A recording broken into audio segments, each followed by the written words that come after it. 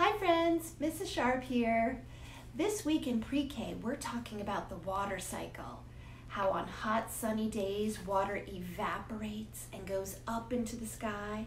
And then on cold cloudy days, water condenses and comes back down as rain. I thought I'd share a rainy day craft with you, but don't worry, you won't get wet. You'll have your umbrella. Before we get started, let's take a look at the supplies we're going to need. Part 1, making the rain, we're going to need a metal cookie sheet, some water-based blue paint, a fat paintbrush, and some heavy white paper. For part 2, the umbrella, we're going to need some white paper, a pencil and eraser, a black magic marker, some other markers if you want for outlining, some colored pencils, and a pair of scissors. And for part 3, the last part, putting everything together, we're going to need 3 to 4 cotton balls, a glue stick, and if you want, some stickers. Okay, let's get started. Okay, so you can see I have my cookie sheet here. Here's my blue paint. Now, I have this kind of paint that was just some liquid paint in a little jar. So I put some of it into a dish and added some more water so it wouldn't be so thick. If this is the kind of paint you have, you are going to want to do that. You don't want the paint super thick. You want it pretty watery. Maybe you have some watercolors that just come in a pan, and so you'll just have a dish of water that you would dip in there. So the first thing you're going to do is kind of fun. You get to paint right on this pan. That's right, we're not even going to paint on paper. We're going to paint right on the pan.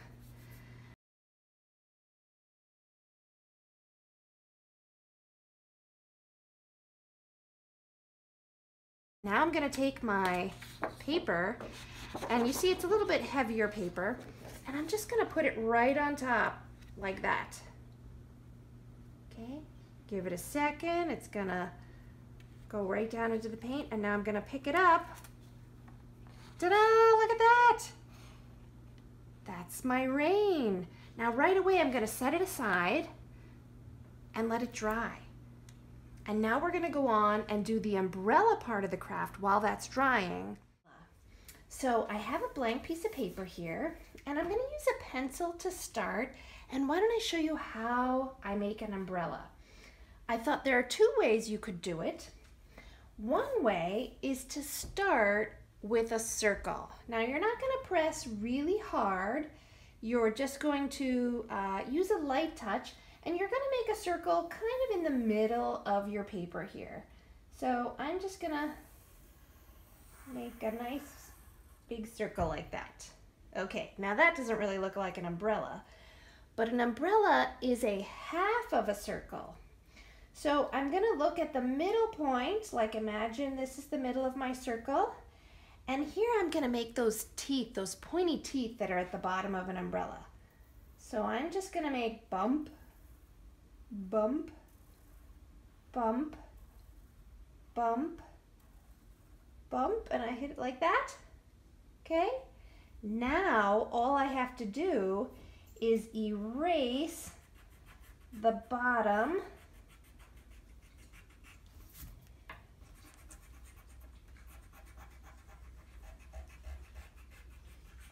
that I did in pencil, and now the part I have left is my umbrella, and all I need to do is add a stick in the middle. Like that. Okay, now before I cut it out, I'm going to trace over it with my marker. That way if I didn't like it at all, I could fix it, erase it, but now it looks pretty good. So I'm going to trace over it.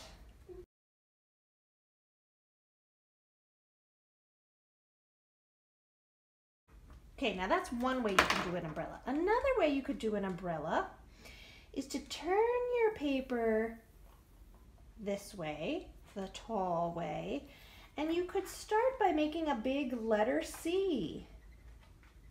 So I'm just going to kind of start again like in the middle, and I'm just going to make a letter C. Oh, my C, that was horrible. There we go. Okay, now once I make my C, oh my goodness, this is why I do it in pencil. Okay, that's really going to be the top of my umbrella. I've made a C, so I'm going to make those pointy teeth again. I'm going to start at the edge, and I'm just going to go bump, bump, bump, bump, bump. Okay, see, look at that. Now I have the top of my umbrella, and I just need to add my stick.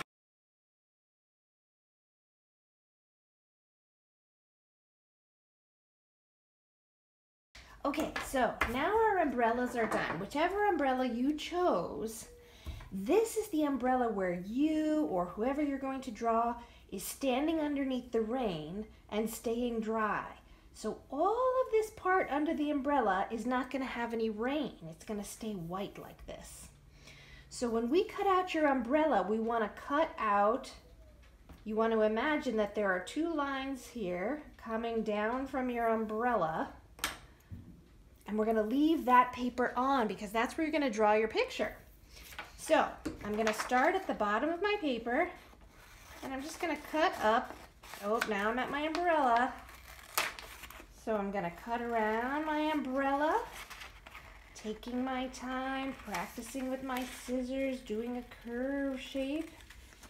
And now when I get to this side, I'm just going to cut straight down to the edge. Look at that. I'm set. Now there's only one more thing I'm going to add to make my umbrella look a little bit more like an umbrella. But what I like to do with my umbrellas is I like to draw lines up to the tippy top. So I'm going to start at all these pointy teeth, and I'm just going to draw a line up to the top of my umbrella like that. I just curve it right up. Ta-da! Okay. Now it's up to you to color in or decorate your umbrella however you want. You can use markers. I like to use colored pencils because they're not super juicy, so I can really take my time and I could make little designs. Like if I wanted to put, maybe I want to put hearts all over my umbrella.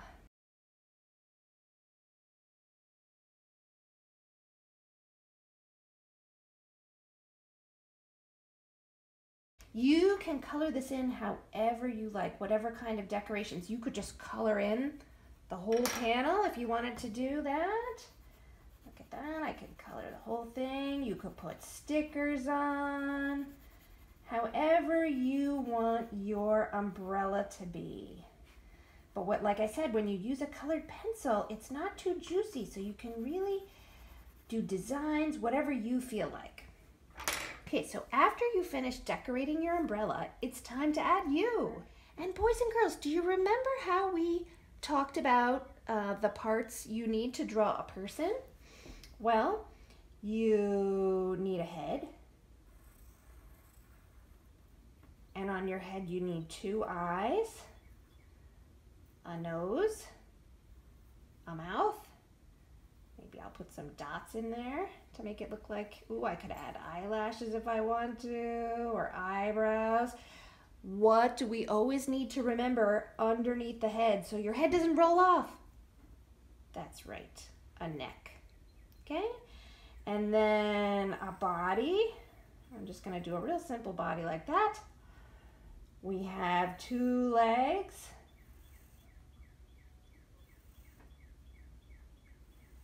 That. Some feet. Oh my goodness, Mrs. Sharp does have very big feet, so that's why I drew them so big. And then what else do we need? What's missing here? That's right, two arms. Maybe I'm gonna make one arm come over here to hold the umbrella, and then my other arm can go like this. Okay, and I might want to add some hair, maybe a hat.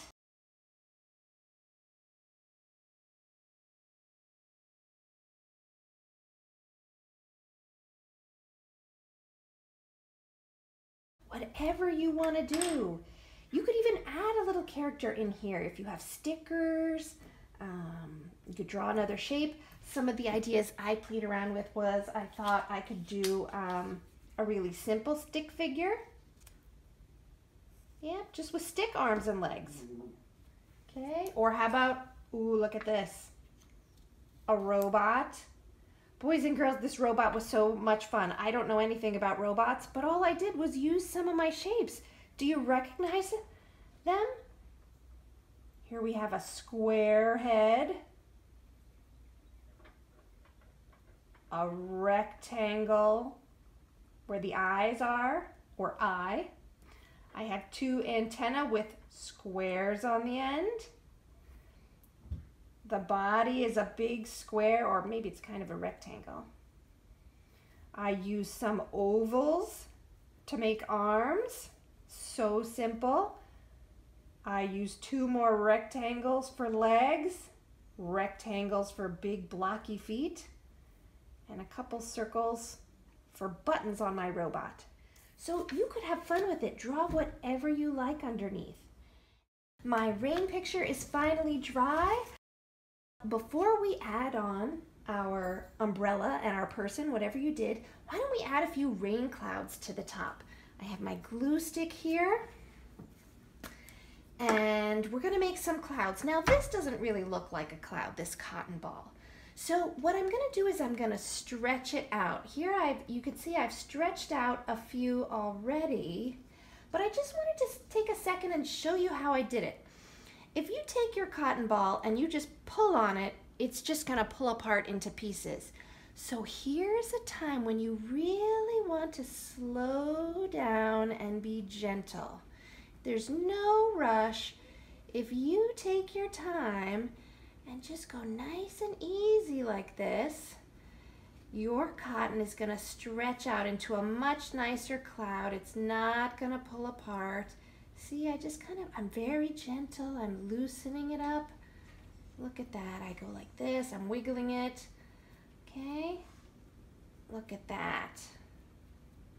Oh, much better. See? That's much better for a cloud. Now, I have my glue stick. I'm just going to put some glue here at the top.